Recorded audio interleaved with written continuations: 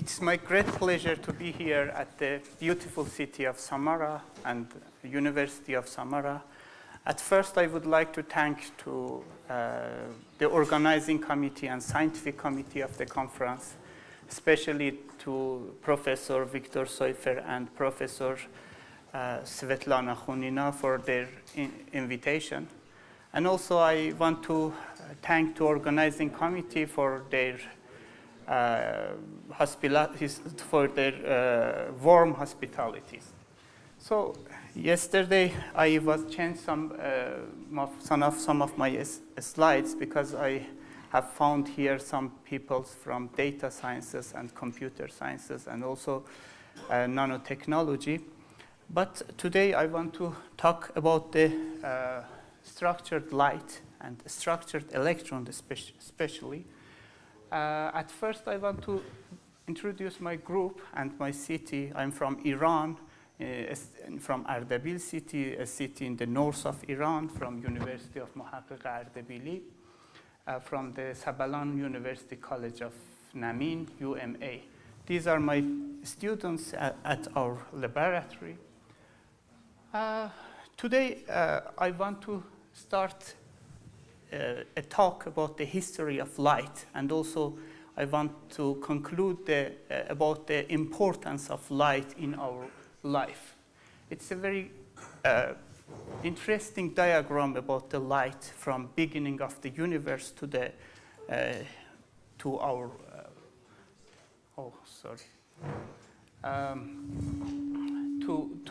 the formation of the beginning of the universe, the Big Bang Theory 14 billion years ago, and then formation of planets, stars, and then genesis of the humans and ourselves. We all know, for example, for 4.5 billion years ago, the birth of the Earth, 2.4 billion years ago, the genesis of the single cells, and 2 million years ago, the genesis of the human. After the genesis of the human, the early birth human, and from these intelligent humans, the light was in the center of the process. This is very important. There are some discoveries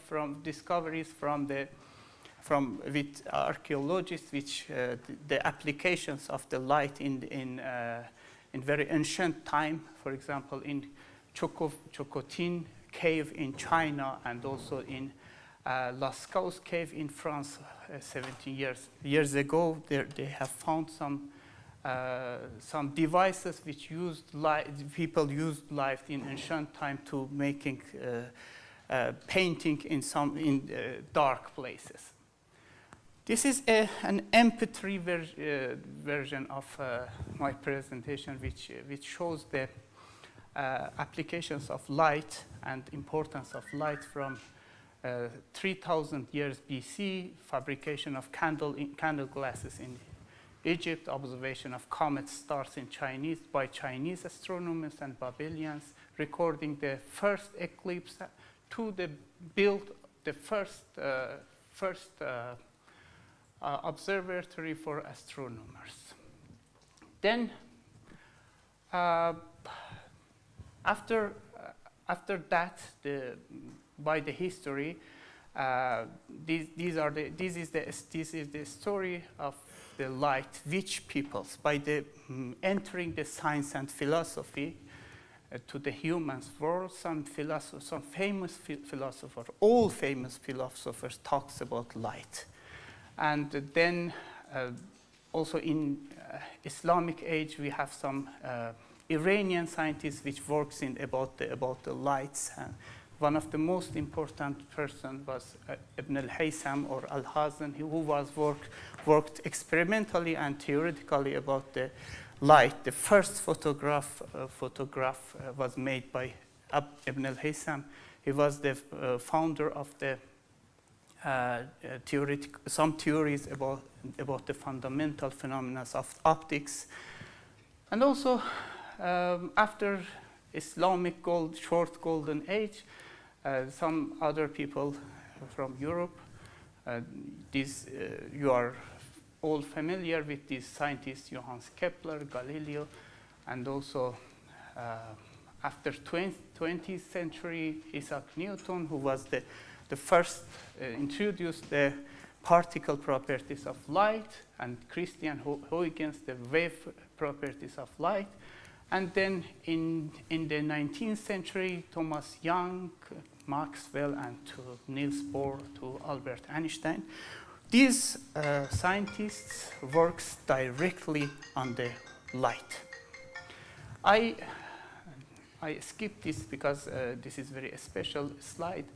So I gathered here the name of some people, the name of Nobel laureates, or directly connected with light.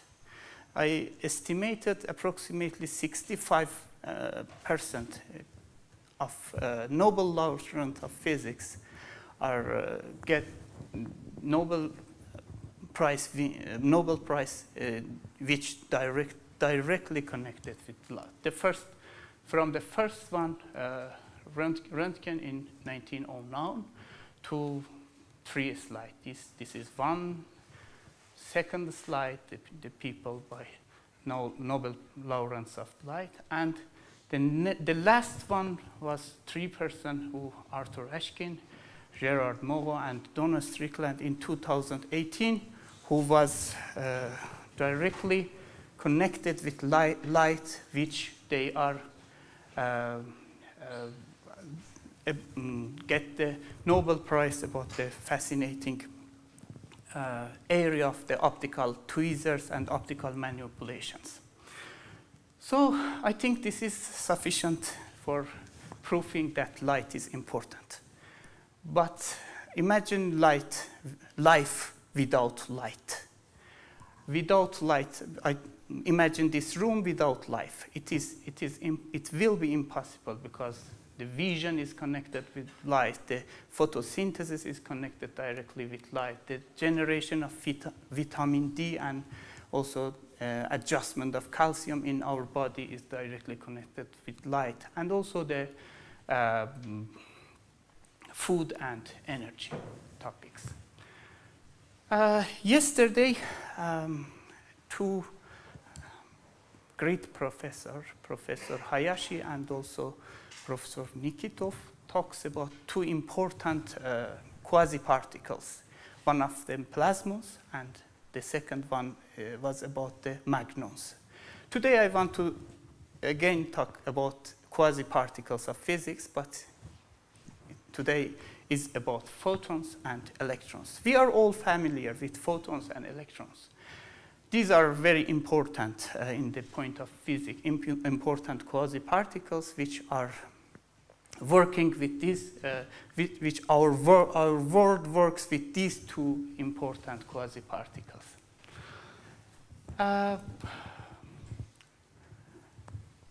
This slide is a comparison between 2 important quasi-particles, which, as I said, the first one is electron. Electrons have rest mass and charge, spin 1 divided by 2, and also photons have no mass, no charge with spin 1. Spin 1 is an interesting story, but today I am not going to talk about that. But the energy of the photon is the visible energy of the photon is about 500 nanometer, and the energy of the electron is about this is the resolution differences between same objects which have gotten by electron microscope and also photon microscopes works with photons. So for understanding the structure of these important quasi-particles, it's important to know about the degree of freedoms which we should be familiar with them. In the case of light, in the case of photon, 4 degrees of freedoms are important. The first one is color or energy. The second one is polarization, which Professor Nikitov yesterday talked about, the spin up and spin down. And third one, we are interested with it, the orbital angular momentum of light. And the fourth one, the radial mode or the intensity of the light, the quality of light and the quantity of the light. And this, in the case of electrons also, this is basic things I think we all physicists are familiar with. In the case of free electrons with considering no relativistic regime, no polarization regime, if we have free electron, we can solve the Schrödinger equation for the free electrons. We will receive the Helmholtz equation. The Helmholtz equation here by solving the Helmholtz equation in different, for example, cylindrical coordinates or spherical coordinates, we have the answers: plane waves, Bessel waves, Mathieu waves, and so on, the superposition of these waves. In the case of the free electrons which traveling in the propagated in the direction of Z, we have by using the Schrödinger equation, we have a wave, a quantum state, this wave state, which by putting this wave state, by solving this wave state, we have this equation. These equations are familiar with the physicist which works in the field of optics. What's the name of the equation? It's the paraxial equation, yes. By solving these paraxial equations, we have the Laguerre-Gaussian mode, Hermite-Gaussian mode, orthogonal and complete modes, and the superposition of these modes. So this is colored the first degree of freedom, polarization, the horizontal and vertical, and also two types of. There are some devices which we can change the polarization: quarter wave plate, half wave plate, and also angular momentum. This is very important because then I talked about the Nobel Prize of 2018 by Arthur Ashkin. This is a laser pointer. Using this, we know all types of light have optical pressure. And optical pressure means is force. This is, I am applying force to this bench using this laser pointer, but I cannot push any movement on the bench using why? Using the laser pointer, because of the order of the force. The order of force, maybe for replacing this bench from one point to another point, we need maybe 100 Newton. But the order of the force which here we have in this laser pointer in the order of piconewton. But there are some objects, some micro objects which we can change, fold, defold, replaced from one point to another point, look like very small micro objects and nano objects, nanoparticles, biological proteins, viruses, microbes. We can manipulate using optical pressure. And the name of the device which people works, and we also in our laboratory works with the device, is optical tweezer. This is due to the orbital angular momentum of light. We can fabricate the different Weyl-defined orbital angular momentum of light using phase diagram. This one is a fantastic picture, pasta fusili, which shows the orbital angular momentums from the Laguerre-Gaussian mode. So there are some other devices, for example, a spiral phase plate, which we can use using the spiral phase plates, the helical beams or vortex beams, orbital angular momentum.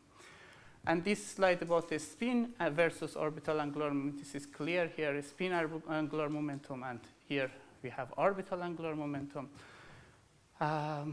So, what is the, and this is also other device, Q-plate. Using Q-plate, we can also change and fabricate orbital and well-defined orbital angular momentum for light. I'm skipping these slides, so due to the time. So, what is the applications of structured light? We can, for example, this is just this pointer have just Gaussian mode. We can change the mode of an orbital angular momentum of this Gaussian laser to different special, using the special functions of mathematics: Gaussian mode, Laguerre Gaussian, Hermite Gaussian mode, Bessel mode, parabolic mode, and so on. These are the applications of structured light and also structured electrons. The first one is in quantum computation, in optical microscopy, optical manipulation. I said about optical manipulation, which optical tweezer, and high-dimensional entanglements in data sciences, classical communication, and quantum cryptography. One of the most interesting devices which we can prepare, we can fabricate the well-defined orbital angular momentum for light, is spatial light modulator. There are some companies in all over the world to fabricate the spatial light modulator. This video projector generally is the spatial light modulator. We extracted the LCD of this video projector from the and the LCD of all video projectors can apply as spatial light modulator. By generating mathematically and quantum and computationally the phase of the different lights, we can make and mix and with the superposition of different special functions, we can make a well-defined orbital angular momentum for light. And I want to talk about the history of the angular momentum and from the basics. For example, in this, the last slide was about the digital holography. Here we have, before the digital holography, we had, if you remember, these are our desire in our country 20 years ago to have a Zenit camera, the Russian Zenit camera. And I bought the Zenit camera, and using the camera, nowadays I fabricate some analog holograms. For example, by taking some picture from the screen of the computer, we can develop some gratings, some Blaze gratings, some Franke gratings, and then we can fabricate both amplitude and phase holograms. Using these holograms, we can have some structured lights. So I talked about this is a typical video simulation about the folding of DNA, biological object, which with this 1.3-1.5 piconewton. I said that the structured light is used for folding and defolding some biological objects, which Arthur Ashkin's works about these objects. By optical manipulation, also these have some applications. So this is Laguerre Gaussian mode. This is the formula of Laguerre Gaussian mode. And in the nature, we have seen in the face of this hologram in the body of the zebra. and we can get this hologram using video projector from the phase of the Laguerre-Gaussian mode with the well-defined orbital angular momentum. So one of my interests, which I am one of the most important motivation which I am here today, to have a collaboration with the group of optics, computer optics of Samara University. Where I have reviewed the works of the great book of the Professor Seufer, and also the papers written by Professor Khunina and Professor Kotliar. And I have worked on the published papers in different journals. There was very great papers. And I am trying to find some applications about the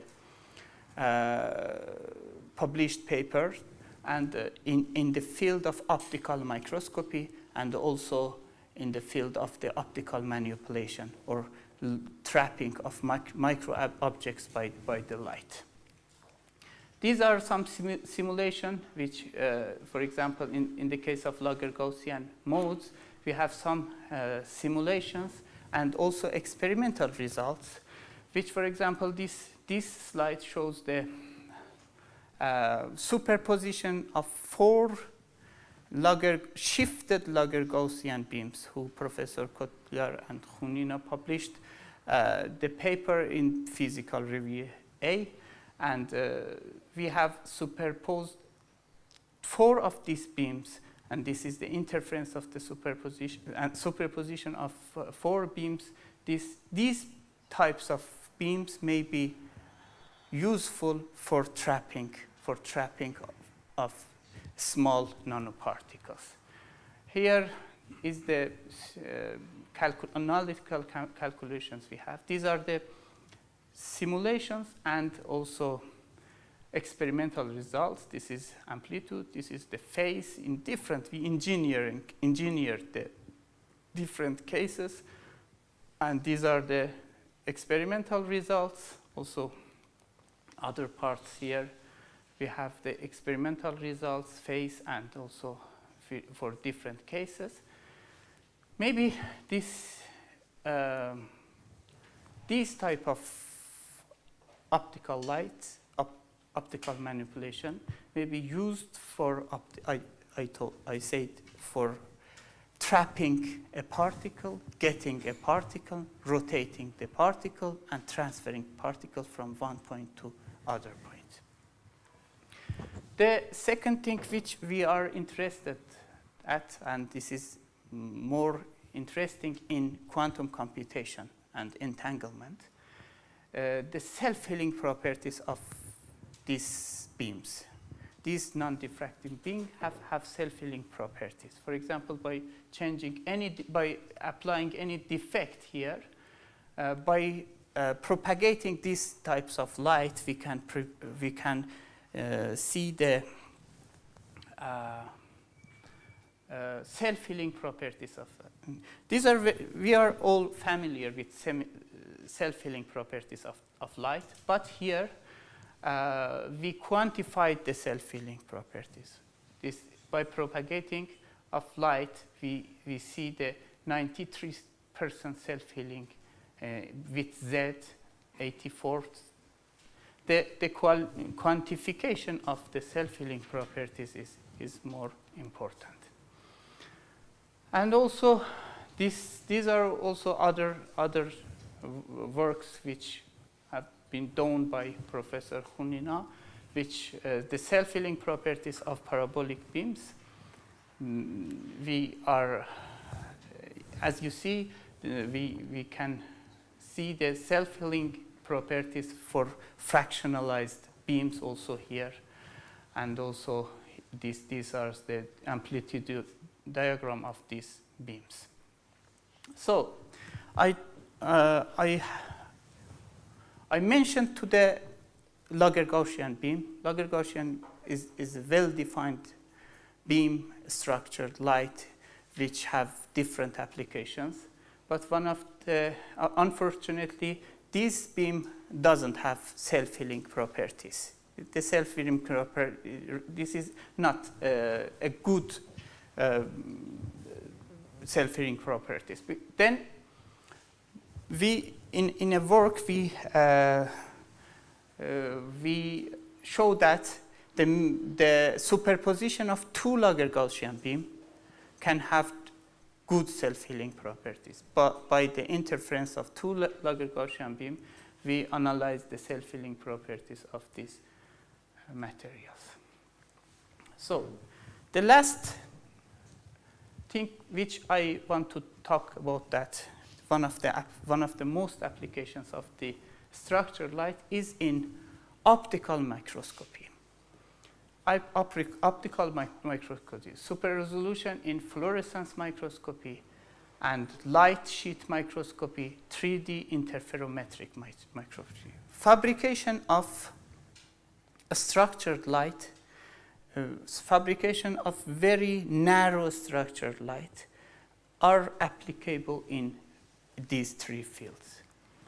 This is a setup which we have in our laboratory, mirror interferometric analysis. These are microchannels which we have prepared in our laboratory. These microchannels, we can analyze the microchannel 3D imaging using interferometric 3D microscopy. And also we have other applications for these techniques. Interferometry is important. Getting information from interferometric pattern are also important, because we didn't have, for example, by ordinary microscopy techniques, we didn't have any other information, but any other 3D information. But from interferometric pattern and phase analysis, and also using Fourier optics, we can get more information about the 3D micron-sized and nano-sized, and also nano-sized objects. It is, we all know it is not possible to see nano objects using optical visible light. But there are some information which, for example, in our laboratory, we analyzed the red blood cells, morphology of the red blood cells using interferometric microscopy technique. Red blood cells have a donut shape, and we have found some disease look like, for example, the fatty blood and the blood with sugar have changed the morphology of the red bloods depending on the amount of fat inside the blood. So we can analyze the morphology changes in bloods in comparison with healthy blood, and get some more information in comparison with ordinary optical microscopy using the interferometric 3D microscopies.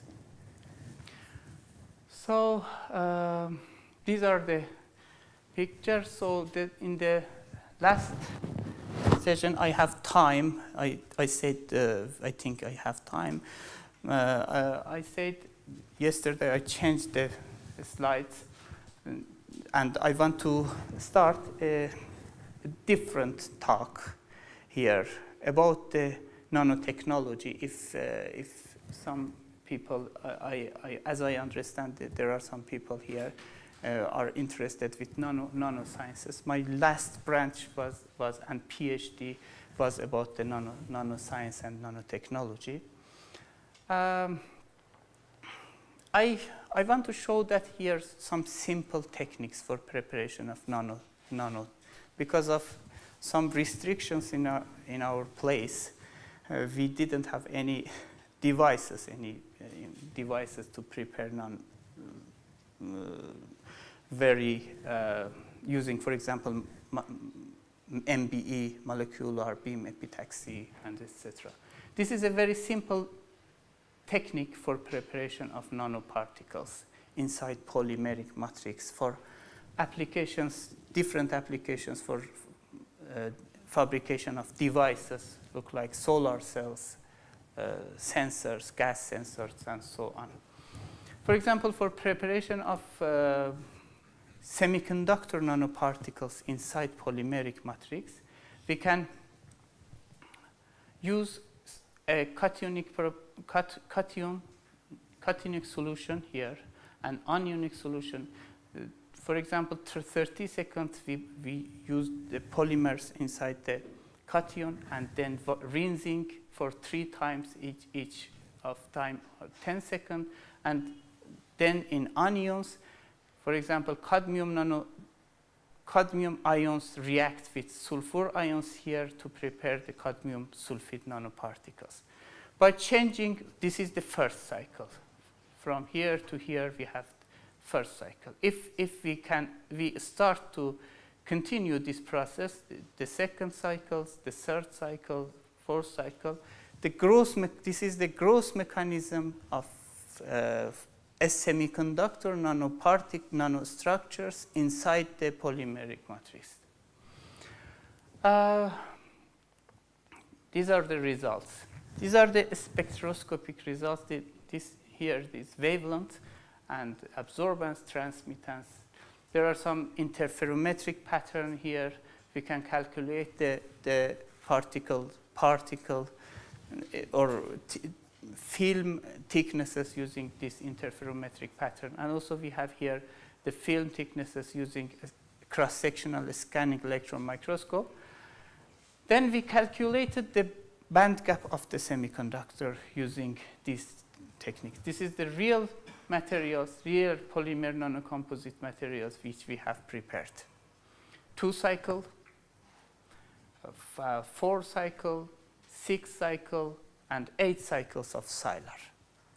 By increasing the cycles of Sylar, the band gap are red shifted.